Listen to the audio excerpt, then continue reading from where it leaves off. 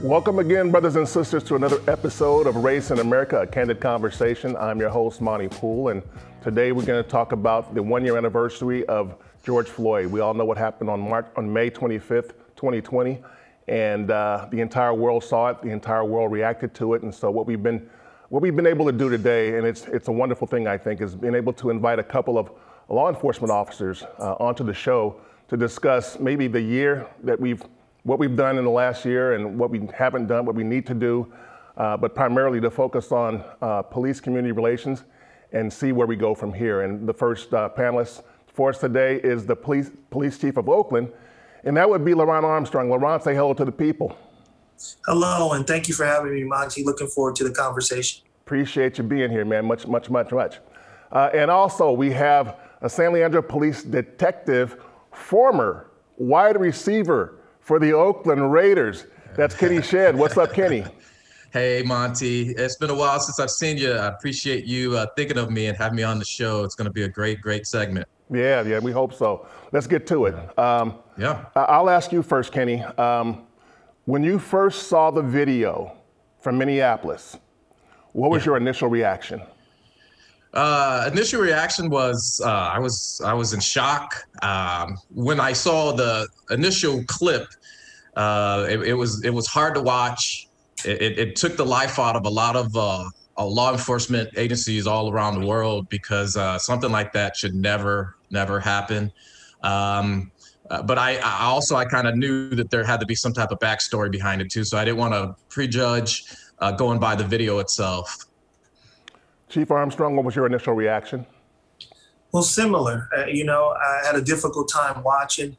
I wanted to believe that there was something other than what I was seeing that was happening. But I clearly felt like, wow, I just watched a man murdered in front of me.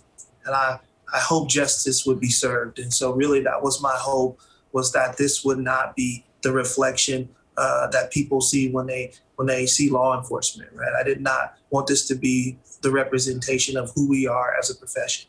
Yeah, it's tough to watch, and which takes me to the next question. We've seen so many videos in recent years of people being killed and brutalized, and the public has a reaction to it. In the case of George Floyd, we saw that reaction go beyond the Black community. In previous instances, many times, going back to Rodney King, people consider this a Black problem. It's not a general society problem, it's a Black problem. But in the wake of George Floyd, what we saw was communities that don't normally demonstrate stepping up to demonstrate. We saw it in Walnut Creek, we saw it in Los Gatos, we saw it in Salt Lake City, we saw it not just in the United States, but in around the entire world. What, Chief Armstrong, made this situation different from the previous ones? I think we all had to acknowledge that this was a man that was not combative. This was Mr. Floyd was not resistant. And I think everybody had to acknowledge that this was not justice. This was not police work. This was not law enforcement. This was somebody actually taking a man's life in front of us. And I think all of us collectively can say that that is not appropriate, that is not in line with what we expect from our police officers. And I think in that moment, that was a call to everybody in this country to acknowledge when we see wrong, we have to speak out and say that people need to be held accountable. And I think that's what the call for justice really started from. Officer Detective Shedd, what was your take on that in terms of the reaction to it going global? Yeah, so obviously, I would want the case to be looked at and taken to court and the appropriate discipline to be handed down. Our justice system is in place for a reason, and I was hoping that would play itself out. What I did not deal with very well was the protests that turned into riots and looting. Our city, San Leandro, took a major hit from that case and other cases that people deemed as police violence towards citizens, and our city got destroyed as a result of all that. So I know everybody has to be heard. It's just there's a way to go about it, and protests that are peaceful is the way to do it. Nothing that's going to destroy the rest of our country. Yeah. I don't condone that. Detective, you grew up in Davenport, Iowa, the Midwest. So I'm asking now, what got you to go down to this line of work, to police work? I mean, you played in the NFL for a few years, played in Spain, pro football. What took you into police work? My father was a police officer, so me growing up, I got a chance to see it firsthand. It was something that laid the path for me very early. My dad was well respected in Davenport, Iowa. Picture a black man in a city that has pretty much zero black officers. Iowa is famous for being mostly white anyway, so you would think that was a recipe for a disaster. But my dad's mentality is that he treats everybody fairly. If you committed a crime, he doesn't care what color you are, black, white, Mexican, Asian, it doesn't matter. He's going to do his job, but he's going to do it fairly. And that's my mentality as well. And I've been having that same mentality for the last almost 19 years at San Leandro Police. I've been nothing but impressed with my profession. And listening to a chief from Oakland, he's solid. We work hand in hand with Oakland PD, and I'm impressed with the good apples. Obviously, there's some bad apples who are out there, and we have to keep addressing those as well. Chief Armstrong, I'm familiar with your path to police work and how you got there. Could you explain to people what took you down the road to police work? Yeah, I mean, I grew up in Oakland, in West Oakland, and didn't have a relationship with police. I wasn't fortunate enough. I didn't grow up knowing any police that I really trusted. And so, I also had a very violent experience that impacted my family. My brother being killed. So when you grow up in Oakland, who was a city built on social justice, when you grow up in a neighborhood where the Black Panther Party was started, you grow up with an anti sort of police belief. But in that moment, when you have tragedy strike your family and you're in great need of support and you need law enforcement to hold the person responsible, bringing them to justice, I think in that moment, you recognize sometimes that communities that, mistrust the police the most need police. They trust police the least. They need police the most. And I was in that moment. But I thought, how can I, be a part of the change that I really wanted to see? And that led me into the Oakland Police Department, really to change a system that I thought should have a better relationship with the community, should be a sense of safety for people when they call, should be a department that people don't fear, that people actually feel like they appreciate. And that's what I was seeking to do when I joined the Oakland Police Department. So from hearing the two of you, it sounds very much like your experiences from childhood were very different. Detective Shedd grew up in a home where his father was a police officer. And here we go with LeRonne Armstrong growing up in a situation where he really doesn't trust police. And if I understand correctly, did they actually barge into your house at some point, Chief? Yeah. I was at my grandmother's house as a young kid, and they served a search warrant on the home. And unfortunately, that wasn't a pleasant experience for an 8-9-year-old kid to see, having police come in and enter the home and feel like you're afraid and not understand what was happening. And so I think those type of memories and those type of experiences stay with you. I'm not saying that people don't violate the law. I'm not saying that there clearly is a role for police, and obviously we need to exist. But I think it's so important that you have relationships with law enforcement, so that in those moments where police action has to take place, that at least those that are on the other side of that understand that they can feel safe, feel like they can trust law enforcement, and not feel like there's a potential for something bad to happen.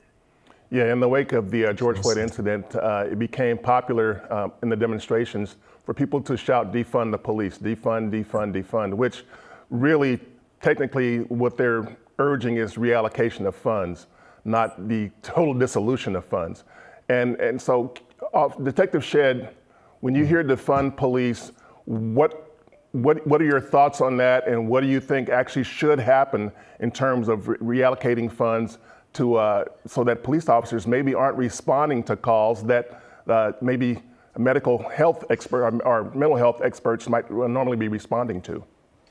Well, I don't like the whole snap judgments that are taking place now. Defunding the police, to me, I know what it technically means, but on the surface, it sounds like, to me, get rid of the police. And I can't picture a society without police officers around. It's a very scary thought, and I have kids, and I see both sides of the argument. But I've been a police officer, like I said, for 18, 19 plus years. And I've been in incident situations when I was on patrol where, it's 10 o'clock at night, not too late and everything. And I see 3 young black juveniles walking down the streets. I recognize what they have on. I let it go because I'm thinking that maybe, they're on their way home or whatever. There's a 10 o'clock curfew. I didn't do too much with it. I drove past them, and like 3 to 4 minutes later, the alert tone goes on a robbery that just took place. A lady got hit, and then her purse stolen, and it was the same suspects that I just passed and gave the benefit of doubt of. So, it's hard to get on board with this defunding police thing when I see firsthand the results of what happens when police aren't involved or are present. So I don't agree with that defund protest march at all. Chief, when you hear defund police, what is your take on it? Well, I think it's the point that people believe that law enforcement may not be the right response to everything. And I agree with that. I don't necessarily agree with defunding, but I do think that there is a role for other better responses to be funded. I think when you think about dealing with those that suffer from mental illness, clearly police may not be the best response for that. So if there are certified clinicians or mental health specialists that would be better, that could respond to those calls, of course, they should respond. We train our officers to be police officers and to deal with law enforcement related issues. But when it comes to dealing with those that are suffering from a mental health issue, we may not be the best to respond. And so I think the ultimate goal is to get people the best medical services that we can provide as a society. And if that exists within another organization, we should be open to that. The difficulty with that conversation is in a city like Oakland that has a very small police force, but a huge violence problem. It really says that we just need to have conversation about what is the right balance. You have to have law enforcement, obviously, in a city that is now at 53 homicides. And so you know that you have an issue with violence, but also you do have to hear the concerns of our community that says that situations dealing with those suffering from mental illness could probably be handled by a non-law enforcement response and allow law enforcement to focus on violent crimes in particular. But that doesn't mean that situations where mental health issues have a nexus to violence, I think police should continue to respond to make sure that everybody is safe. But I do think it's something that we as law enforcement need to be open to. Is there a better response than someone with a gun and a badge? Well, yeah, I think based on the evidence, you would think that in many cases there is got to be a better response to that. We're going to take a break right now, and I'm going to come back and discuss some other issues that we haven't gotten to. Thanks for joining us right now, but we'll be right back.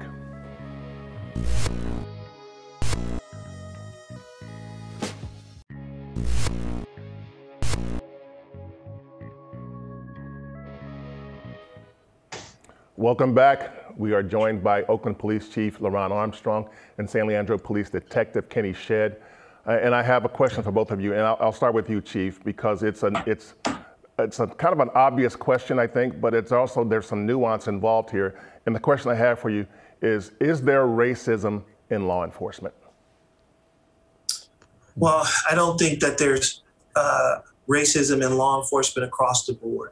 I think that there are people who have biases. I think we all have biases. I think that there are people who come into law enforcement who have who have implicit bias and don't even know it. And I think that's why it's so important that law enforcement has a couple of things, right? A comprehensive review process for who they hire. These are the conversations that we should be looking into before we hire people as police officers, asking people the difficult questions around race, around relational experiences, diverse backgrounds. Have they had interactions with people from other cultures? I think law enforcement does itself a disservice by not having conversations about race at the entry point. I think also, too, organizations need to look into people's habits, the things that they do, the way in which they interact with people to determine if those biases are playing out in officers' actions, because they can. We cannot, as law enforcement, believe that we have race issues in the United States of America and not believe that they're going to enter the law enforcement realm. The question is does these biases that one has impact their decision making? Could it impact the way they interact with people? Could it be producing uses of force and incidents that shouldn't occur? And so I think this is a challenge to all law enforcement to examine its practices, to take in ongoing looks at their officers' performance, but also to invest in training, invest in implicit bias training, invest in racial diversity training, and invest in cultural competency training. All of those things were taken on at the Oakland Police Department, because you can't have a conversation about race without acknowledging that some people do have racial biases that they may not be aware of. Yeah, we had a senator a couple of weeks ago say on national TV that he doesn't believe racism exists in America. And Detective Shedd, what's your thought on not just racism in America, but in the law enforcement realm? Do you think it exists, and if so, how so? So, I'm kind of like an investigator inside of an investigator. Meaning, if I hear that there's an issue when it comes to race, I know that issue on the surface is so broad that it's difficult to take on without over consuming yourself and wearing yourself out and becoming overwhelmed. So, you can only do so much looking into the racism problem, or at least in my eyes. But I do know that I work with approximately 95 police officers of all different colors, races, and genders. And I, on a daily basis, I'll just pop in on the conversation, just whichever particular officer, just to kind of see what their response will be. Just to kind of see. And I've been nothing but impressed with their responses. They seem genuine. I even try to bait them into saying some words that are very, very offensive, and they just can't bring themselves to say it. Even if I'm asking them to, it just makes them uncomfortable. So unless they're being fantastic actors, it's hard for me to see any of the officers that I've been working with for this many years as racist. But I'm always keeping my eyes open, because once I do see that, it will be addressed. That's for sure. Yeah, and when you look at some of the videos, and it almost always is a white officer and a citizen of color, where it's the Latino in Alameda, or it does appear or can be perceived that there are some cops out there that lean toward their biases in a destructive way, and the outcry is justified in some ways. Now, let me ask you this, though. As men of color, how do you balance the line between black and blue? Because as you know, the black community has issues with law enforcement. And when you see these videos, you understand why. Detective, how do you balance that? Well, I balance it because I grew up black, and I always use this, but anytime I got myself into trouble growing up, where the police were chasing me down, or I was in a car where the police pulled us over, or anything like that, it's because I was doing something wrong. I was breaking the law, or I was going too fast, or I was watching a fight that my dad has always told me never stand and watch fights, never be there. I was in the wrong. So. But every time I got caught, the first thing out of my mouth was that, hey, you just stopped me because I'm black. So me knowing that, and that wasn't correct, it's hard to I mean, I use that to my advantage, because if I go to a call where I know what the call was, the details of call said a black male wearing a red shirt and driving a white sedan, and that's when I get unseen, that's what they have pulled over. But I'm hearing this guy screaming. I immediately tune it out because I know what he's trying to do. Most citizens don't have that advantage to kind of see the full story, though. Yeah, and Chief, in your mind, what are the challenges you face as a Black police officer dealing with the Black community? Well, I just think there's always the challenge of trying to build trust, right? Trying to get people to understand at the end of the day, I'm a Black man that's concerned about the issues that I see across the country as well. And also as a law enforcement leader, taking my own personal experiences and my experiences as an African-American man and trying to bring that into the conversation in law enforcement, challenging other police officers to understand what it feels like as an African-American man when you have a police car behind you and you see those lights go on. How the fear and anxiety that you fear because you don't know what's going to happen.